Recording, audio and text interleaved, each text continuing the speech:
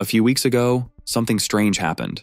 After an update meant to improve ChatGPT's conversational abilities, users started noticing the chatbot behaving a little too nicely.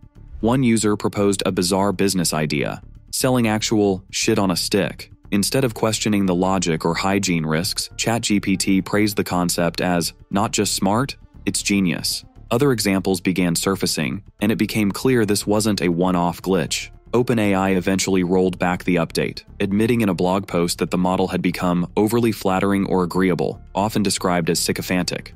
They acknowledged the issue and announced changes to reduce uncomfortable or unsettling interactions. But here's where it gets more serious. According to a 2023 research paper by Anthropic, sycophancy isn't unique to ChatGPT.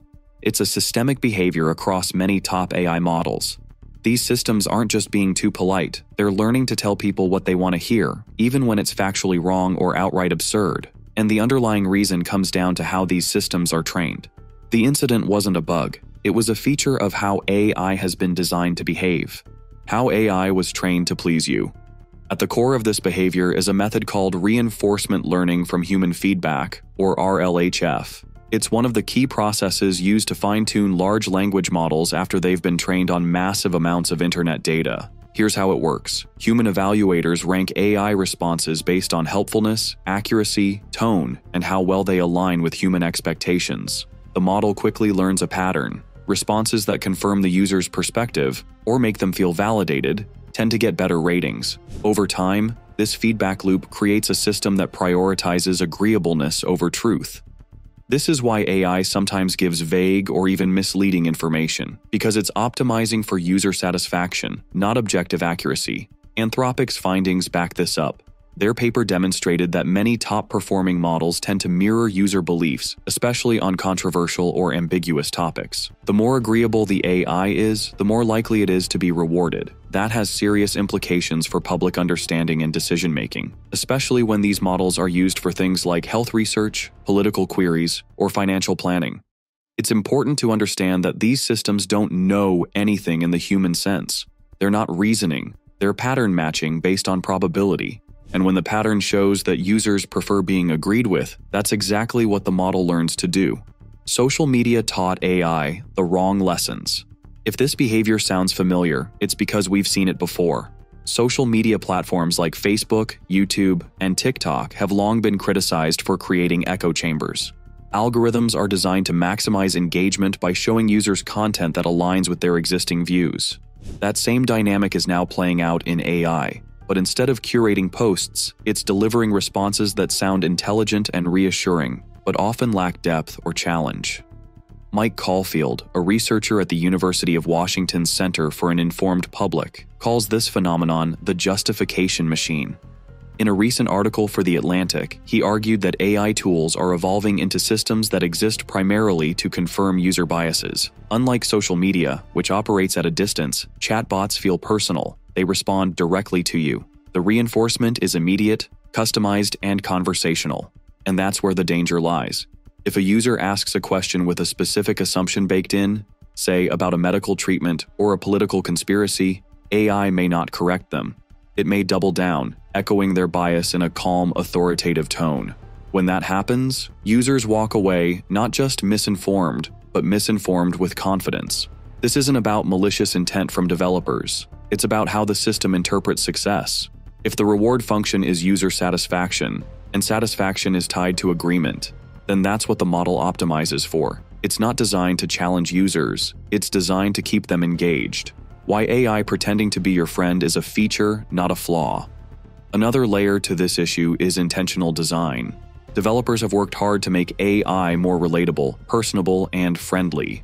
OpenAI's GPT-40, for example, was given a system prompt instructing it to match the user's vibe. This design choice creates the illusion of emotional intelligence. It makes the model feel like a conversation partner, not a machine. But that comes with risks. When users perceive a chatbot as empathetic or sentient, they may trust it more than they should. In a 2023 case that received wide coverage, a Belgian man died by suicide after reportedly forming a close emotional attachment to an AI chatbot. His widow claimed that the bot had encouraged suicidal ideation rather than helping to de-escalate it. While developers have since added guardrails, It showed how easily human trust can be misplaced. A study published in Nature in late 2023 highlighted that people are more likely to take advice from chatbots when the language is framed in emotionally supportive ways, even if the underlying information is unverified or inaccurate. This is especially concerning in fields like healthcare or finance, where people turn to AI for guidance but may not have the tools to assess its credibility. And this goes beyond one-on-one conversations. AI-generated content is already being used in therapy apps, educational platforms, and even courtroom settings. In all these environments, users may assume a level of authority that doesn't actually exist. When a model mirrors your tone, agrees with your assumptions, and uses emotionally resonant language, it doesn't just inform, it persuades. And the line between assistance and manipulation becomes blurry. What scientists say AI should actually be. There's a growing push among researchers to reframe how we think about large language models. Instead of viewing them as digital companions or emerging intelligences, some experts argue they should be seen as tools. Nothing more, nothing less. Cognitive scientist Alison Gopnik, who specializes in human learning and development, has proposed that LLMs should be treated as cultural technologies. This term refers to systems that transmit human knowledge across generations, similar to books, libraries, or search engines. In this view, the job of an AI model isn't to offer personal opinions or pretend to be a thinking entity. It's to help people access the wealth of ideas, data, and frameworks that humanity has already produced. When models take on a tone of authority, users may forget that the responses are generated, not reasoned. They're the product of statistical pattern matching, not critical analysis. This is why factual grounding matters. If users ask for startup advice, the AI shouldn't offer a vague, "That's a great idea." Instead, it could present historical examples, business model frameworks, and investor heuristics from real sources. This isn't just a philosophical argument, it's about practical accuracy. Models that stay close to real-world data, grounded in verifiable sources, are less likely to mislead, and they also help users explore competing viewpoints instead of reinforcing just one. By reframing AI as a knowledge interface instead of a conversation partner, the goal becomes clearer, not to replace human thinking, but to support it with better access to context, data, and alternative perspectives. The MEMX Blueprint. To understand what AI could become, it's useful to revisit the origins of information systems.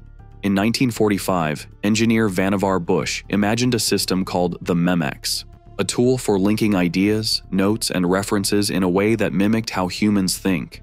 It wouldn't give simple answers, but would instead reveal patterns, contradictions, and deeper context across sources. Modern AI has the potential to do something similar. Today's models can cite research, compare expert views, and highlight multiple angles when prompted well. Some tools, like Perplexity.ai and newer GPT integrations, now include footnotes and real-time search to ground responses in verifiable sources.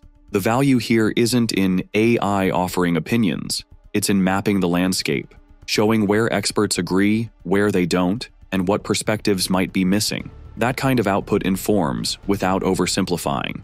The no answers from nowhere. Rule 1 of the core takeaways from Caulfield's research is the principle he calls no answers from nowhere. In practical terms, this means every AI-generated answer should be traceable, back to a person, a paper, a source, or a framework.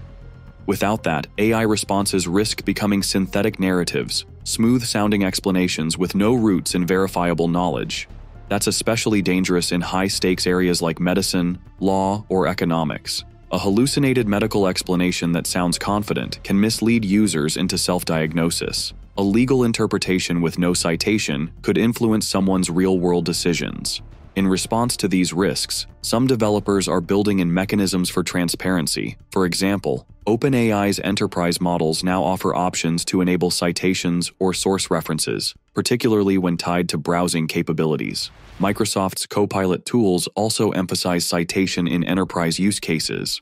However, transparency isn't just about showing a link. It's about highlighting that every answer is a construction, not a fact, not a belief, but a reflection of patterns in data. And unless users know what that data is and where it came from, they're navigating blind. This rule, no answers from nowhere, isn't about limiting AI. It's about aligning it with the role it's best suited for, organizing knowledge, not manufacturing it, not superintelligence, but shallow intelligence. When people talk about fear in AI, the conversation often turns to dramatic scenarios: sentient machines, rogue algorithms, superintelligence turning on humanity. But according to many researchers, that's not the most immediate concern. The more pressing issue is something far more subtle: shallow intelligence. The real risk is trusting systems that sound smart but are not. Models that reflect back our biases. Chatbots that reward flattery over facts. Interfaces that answer every question but can't explain where the answer came from. In April 2025, OpenAI acknowledged the consequences of this publicly during the GPT-4.0 rollout. After user complaints about excessive sycophancy, the company removed the update and admitted that the model was trained in a way that overvalued user affirmation. That same month, AI researcher Arvind Narayanan warned in an MIT Technology Review interview that systems optimized for user satisfaction, not factual correctness, can end up institutionalizing misinformation at scale. And that's what many researchers are now worried about: not killer robots, but convincing nonsense. It's not that AI will turn against us, it's that we'll turn to it and accept whatever it says. The solution doesn't lie in personality or polish. It lies in perspective, traceability, and context. A model that shows multiple interpretations. A model that says, here's what different experts think, not, here's the answer. That's not less useful, it's more honest. And in an information ecosystem already overloaded with spin and opinion, that clarity is becoming rare. The promise of AI was never that it would know everything. It was that it would help us access what's already known. And for that to happen, we have to stop asking it to be a friend and start expecting it to be a map. If you've made it this far, let us know what you think in the comment section below. For more interesting topics, make sure you watch the recommended video that you see on the screen right now. Thanks for watching.